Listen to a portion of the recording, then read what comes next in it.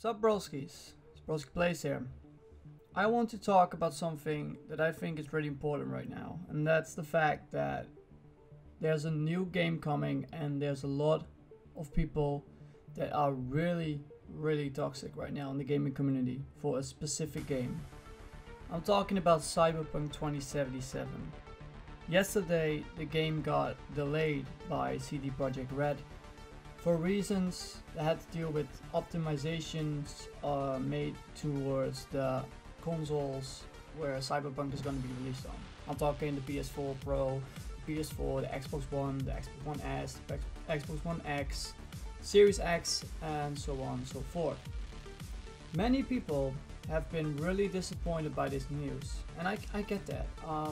It's definitely really sad, and you should be disappointed because this game has been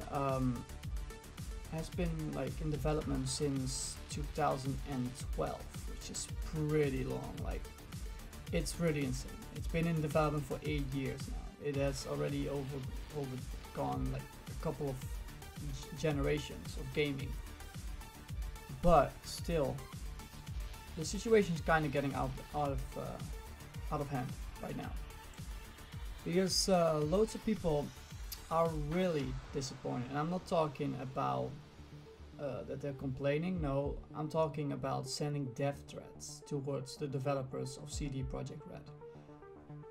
Now, we all know that Cyberpunk is going to be an ambitious game. There's no doubt. This game will probably be one of the most ambitious games of this gen or next generation. Probably this generation, because there will probably be even more ambitious games in the years to come because of the power of the PS5 and the Xbox One X.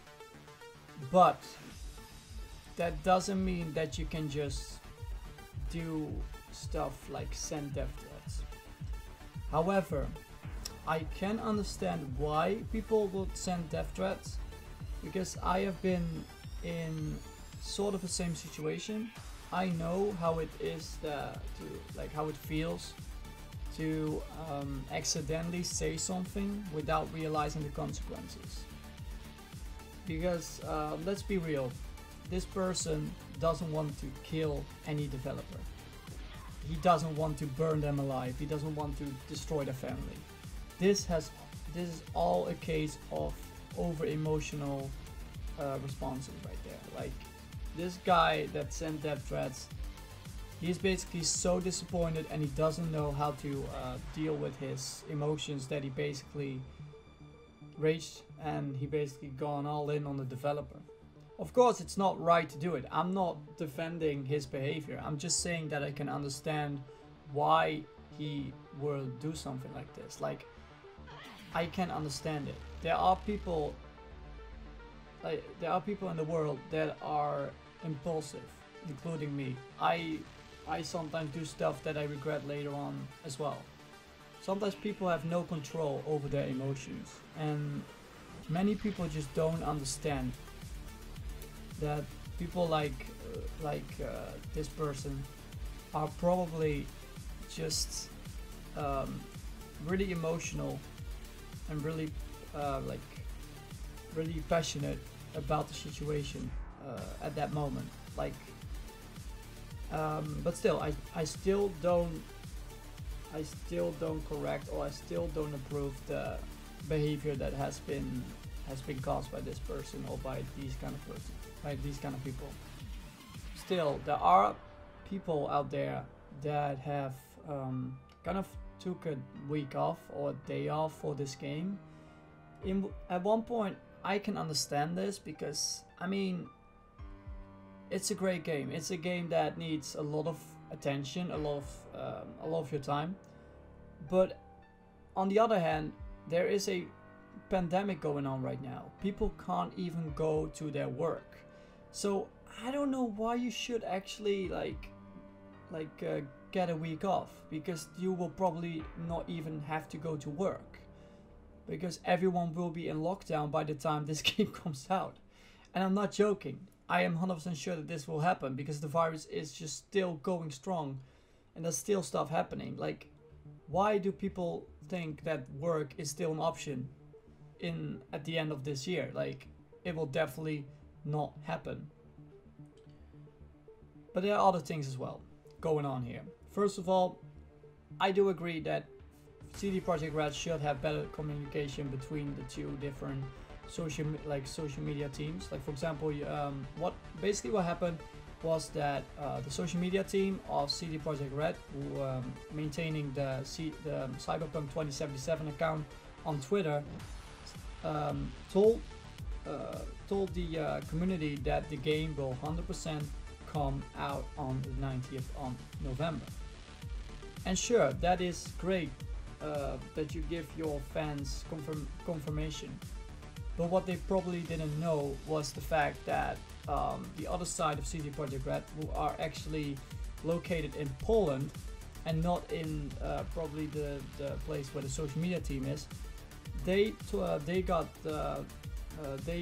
were discussing the fact about delaying the game, because you got to understand that this development team, CD Projekt Red, it's a really how do you say, it's a they are located in Poland, but the developers are like all over the world. There are people that work in the social media team, there are people that work in the developer team, there are people that work in the marketing team. And because of COVID, a lot of these sectors don't have great communication because of the fact that there is no way of telling them face to face. And this is also the reason why Cyberpunk got delayed so many times now. It's because of the pandemic. When a pandemic happens, loads of developers have to work from home. Now, if you have a huge team like CD Projekt Red that work on a game as ambitious as Cyberpunk, that means they have to have like apps that allows them to share files. They cannot like check out their developers' work. Like, normally a developer in their workspace can ask their boss or their PR manager or anyone what they think of their work. They can just walk around and look at their work. Now that's not possible. They need to plan a team meeting. They have to plan something like a streaming showcase or something like that. That's all stuff to consider when you are a developer, and I can tell you that because I have been in such an environment. It's not easy to develop a game with a huge crowd when you are disconnected from each other in real life. It's really difficult, and that tends to bring loads of problems. And that's also the reason why loads of games and loads of movies are getting delayed all the time this year. It's because of the disconnection between the developers and the other teams. That's really important, and I think we shouldn't really blame CD Projekt Red for this problem. I know it's bad. I know it's not right to say stuff like, yeah, it's coming out on the 90th of November. It's going to be 100%, and tell it to your fans. That's not a good thing to do. But they honestly didn't know. They honestly didn't know, because I saw a tweet from some Twitter account that had a check mark, so it's probably legit. And he told everyone about that the email that had the information, that's also the same information that was on the yellow page, was basically sent to every single developer at the same time as the public. So that means that the developers knew about this news at the same time as we, the community. So yeah, it's just a really difficult situation right now, and I feel these developers should be praised for their work. I know they have done crunch. I know that they have put so much hours, so much work, and basically overworked their employees. I know that. But you need to remember that this game is so ambitious and requires so much work. It's like, if you remember GTA 5, that game took 5 years to make. It was delayed a couple of times, but that game became one of the best games of its generation. Because when you have to imagine, if you create a game like Cyberpunk, it isn't just making the game. Like, it's not possible. Like, you cannot just make the game in a couple of years. These kind of games require so much work. If you want to like make a game like an RPG that has all sorts of elements, like decisions, all sorts of different stuff to do. There are different systems in the game. There are different perks, classes. You all have to do all that stuff and make sure that it's bug free, that there are no issues, no glitches, and that there are no like major issues that will like hinder the gameplay experience, which is kind of the thing about CD Projekt Red. They started off with The Witcher, and The Witcher was a great way of starting off because they had source material. Now they still do the same thing with Cyberpunk now because of they are using the Cyberpunk story, like the pen and paper game from the 90s or 80s, I believe. So they still have some sort of reference, but they have to do a lot by themselves. They don't have like a huge novel series to rely on. Like for example, The Witcher. The Witcher had this huge novel series that was previously done already, so they could just use source material from that for that novel, you know. But right now they have to like imagine loads of stuff for Cyberpunk. They have to basically fill in the gaps by themselves. They have to do the stuff by themselves. It's not like this company has a lot to rely on. So that is also the reason why this game is taking a lot longer than normal, because there's so much creative process going on with this game, and it's such a they want to create such a lively world that you need to put time in that. Like you need to put like time in the details, time in every single part of the game. And if you do something like that, you have to like take your time for it. I know the quote by Shigeru Miyamoto, which is the creator of one of the like probably the best game series of all time, Mario, and he told everyone that a rushed game, like a delayed game, is better than a rushed game will ever be. It's not probably the same kind of quote I'm saying here, but the standpoint is the same. We all have to remember that delayed games are probably always coming out as the best games. There are some instances that where it isn't the case. I'm talking about Duke Nukem Forever. I'm talking about some of those games that were so hyped back in the day. Like I'm talking about Half-Life Alyx, which turns out to be a great game at the end, but was planned to be like Half-Life 3 or something, you know. There are just so many stuff to consider when creating an ambitious game like Cyberpunk, and I still applaud CD Projekt Red for taking such a huge task. Like for like you only the funny thing about CD Projekt Red right now is that they only created the Witcher series. They never gone off the Witcher series, so they were always used to the fantasy RPG kind of setting.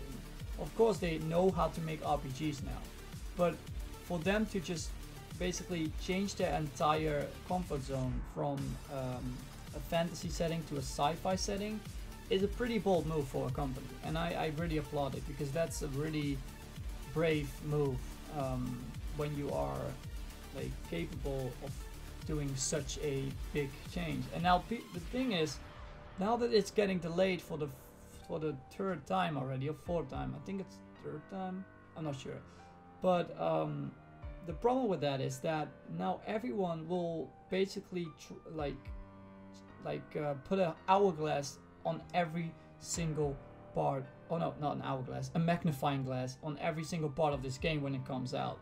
Like if there's one thing that they don't like, they will bash the game, and that's not fair.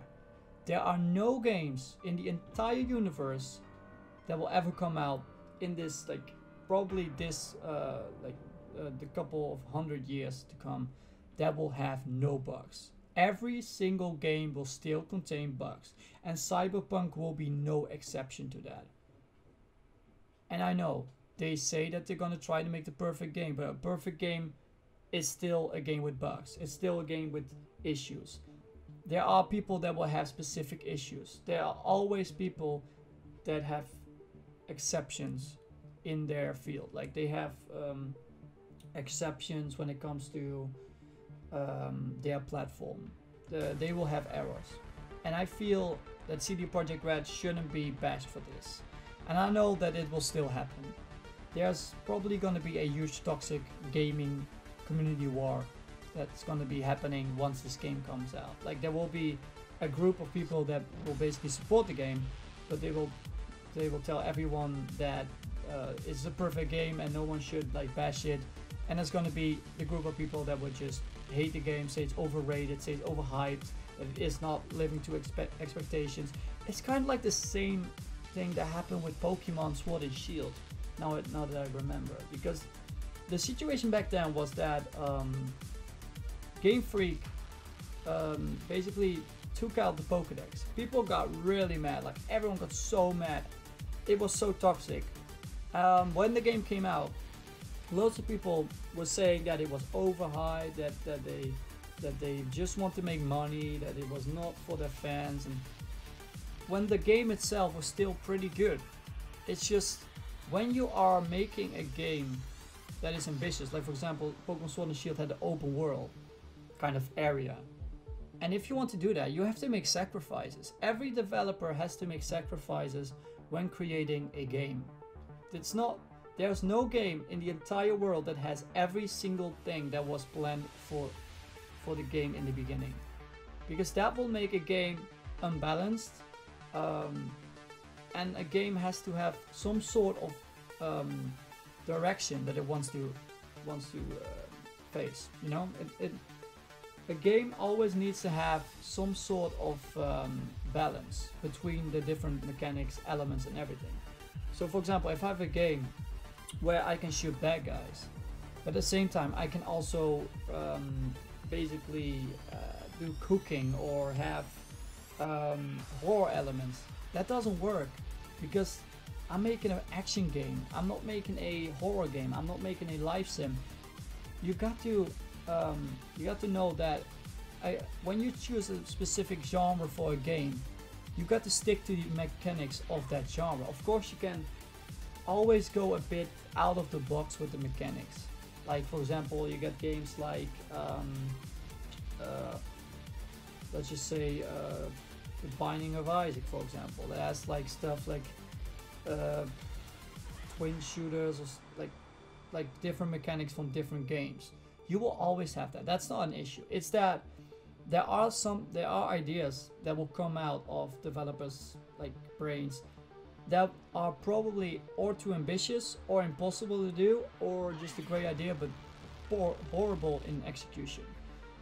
And I feel that Cyberpunk is definitely a game that had a lot of amazing ideas that they wanted since the beginning of development, but that were not well executed when it was put into code. Because you got to remember, an idea is great. When you have an idea, it's always good to put, like, it's always a good feeling when it's finally executed in code. But not everything can be executed in code. Like, not everything can be changed into code. Not everything can be kind of converted into an actual game idea that you can actually play and that can happen.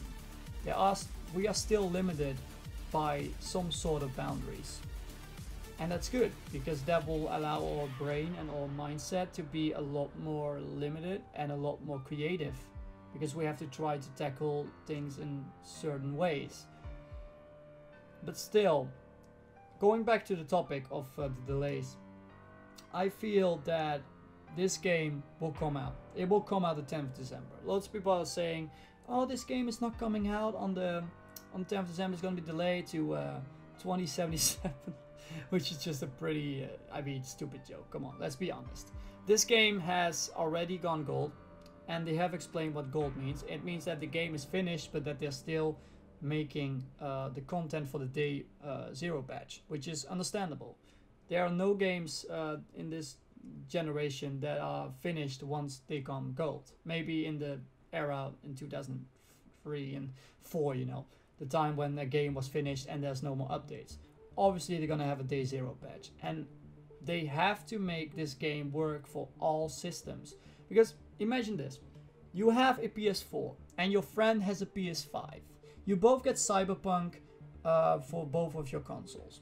Now get this, you are playing the game and suddenly you get a huge crash. Like your game crashes instantly after a certain point in the story. You lose all your save files and you basically are screwed.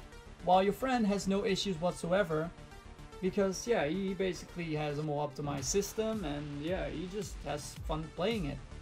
This is a great explanation of what is happening with the game right at this moment. The next gen consoles are currently working as intended for CD Projekt Red. However, the current gen consoles are currently having problems with Cyberpunk. And if, like for example, if CD Projekt Red releases Cyberpunk on the 19th of November with these issues in mind, people will be so pissed, and they will be even more pissed than when they delay the game. And then they will say to everyone, you should have delayed the game. You know, they will tell everyone or tell the developers that they should have delayed the game. And now that they're delaying the game, people are mad. It's really incredible in a bad way. Like really, it's just mind-blowing how people are so selfish these days when it comes to, I want this game and I want it, but at the same time I also don't want it to be bad. But they don't know the consequences of making a game. Like people don't know what is really happening behind the scenes of making a game. It's not as easy as you think. It's not like back in the day when you were on your Commodore 64 and you could just like program a game and you could sell it. That's it. Now, when you make such an ambitious game as Cyberpunk, you will definitely deal with loads of problems, loads of bugs, loads of testing, loads of debugging, loads of so much stuff. It's basically a game that some people think it will never come out, but this is the thing. We have seen so much amazing footage for this game, and when you see footage, like gameplay footage of a game, that means that a game is ready, like that the game is actually being worked on. And this is why Cyberpunk is different from other ambitious titles. Like for example, you got this title that came out a long time ago. It was called Identity.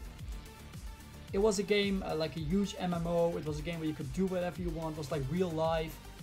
And the developers were really open about what's happening, about what's going to be added. But that game never really became the game that they planned to do, because they were too ambitious in their scope, and it was from a developer that no one heard of, that no one had experience from, that no one basically, like, it was such an unknown developer that just suddenly came with the idea of making this game.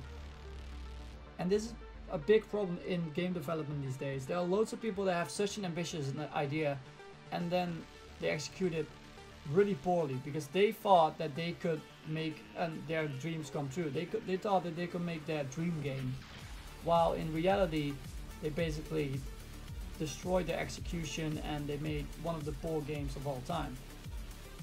And that is not the case with CD Projekt Red, because CD Projekt Red is such an well-established developer team. Even though they only made The Witcher, they did a real good job with The Witcher's the development of The Witcher, and the whole game execution is really good.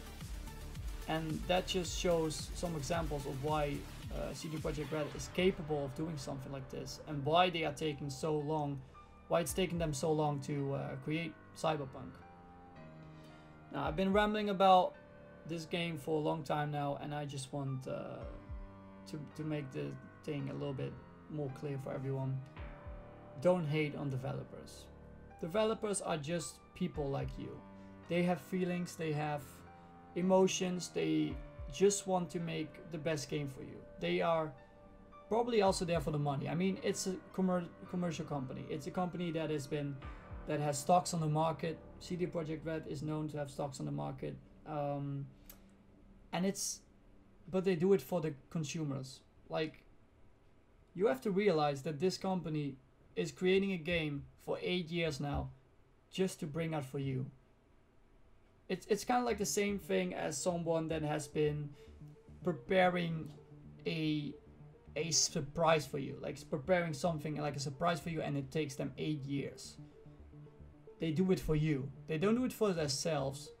Of course, they can make money out of it, but they take their time and they put so much work and effort in this, and even crunch their way out. Like they even go overwork just to make this game a reality, because this is probably a game that those developers always wanted to make. It's their dream game. It's why they are so passionate and so happy and so glad that they are part of this development. And this is also the reason why Cyberpunk is such a unique game. It's not a game made by a money-greedy company like EA or Ubisoft or Bethesda that is just made to destroy your wallets. It's not a game that has been created just to disappoint. It's not like a FIFA or Call of Duty that has been the same every year. This is a game that we haven't seen in a long time. It's a passion project that you normally would see from companies like indie developers. It's something that is basically, how can you describe it? It's kind of a manifested dream, a manifested developer's dream. It's kind of how do you say this? It's the physical representation of someone's dream game, and we have to respect that. We have to respect that Cyberpunk is a game that is actually someone's dream game. That is actually the developer's way of showing, yo, I just created the game that I always wanted to make, that no one ever tried to make because it was too ambitious, too difficult, but we managed to do it. We managed to make the game that we wanted to make. And of course, there are many people that also like the idea of Cyberpunk, obviously. But I'm 100% sure that this is a game that developers themselves want to make, and not something that they made for the people. I think nobody have said to CD Projekt Red and gave them a suggestion like, yo, CD Projekt Red, can you make a game where it's like sci-fi and where but it's like you can shoot stuff and then it's like you have cybernetic augmentations and stuff like that. I probably don't think so. I think this is definitely an idea from the mindset of the developers themselves. It's such a unique game that's so ambitious, but at the same time it's something no one has ever dared to try. The only one that I can remember that tried a little bit in this kind of type of game is probably the Deus Ex series. That's probably one of the few games that has a bit of inspiration from it. Maybe even the Shadowrun series on the SNES, but it's so much more than that. This game will probably blow everyone's mind. Probably it will. And I know that there's so much hype going on about Cyberpunk, and I can understand that, because we humans have never seen an ambitious game like this before, especially in this day and era when game developers tend to rush their games, try to make as much money of them as possible. It's a breath of fresh air to see a developer taking all their time for their project, all for one reason, and it's to make a game that they want to make and what they think gamers always want to make, or not to make, to experience. Alright, I'm gonna end this video here. It's been a long discussion. I tried not to use a script. I think I did a pretty good job because I didn't make any kind of grammar mistakes, which is pretty nice because I'm trying to move on with scripted content, which is pretty difficult because I'm still having that language barrier, the non-native language barrier, because there's still people that know about my heritage. I'm Dutch, obviously. I'm not a English speaker who speaks English daily, who is actually speaking English to their family. No, I'm actually a Dutch person, but I always try to get myself really familiar with English, and so far I've been doing a really good job with that. However, if you can notice my accent, be sure to show it in the comments. I really like it when people knows my accent. Probably the Dutch people will definitely know my accent, because my accent is still not like 100% perfect. I still have that little bit of Dutch in me, and I try to remove that, but hey. Anyway, I want to thank everyone for checking out this video, and I want to wish you guys all the best of luck for the upcoming weeks for Cyberpunk's kind of wave. I hope you all have loads of games to play. There are definitely loads of games coming out in November. I have my birthday on the 20th of November. I'm also going to be streaming Watch Dogs Legion today, because I'm going to be getting the game, and I'll be streaming the entire journey of this story mode. And yeah, I'm really looking forward to Cyberpunk just as much as you guys, but just keep it easy, okay? These developers are also just people, and they just want to make the best game for you. Anyway, you should like the video, subscribe if you are not yet, and this was BroskiPlays, and have an awesome day, and stay broski.